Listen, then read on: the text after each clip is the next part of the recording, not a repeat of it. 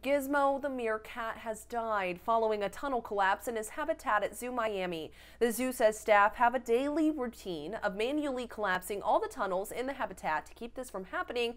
They believe the meerkats started digging right after they finished their work, and because all the recent rain, it was unstable and collapsed with Gizmo inside it.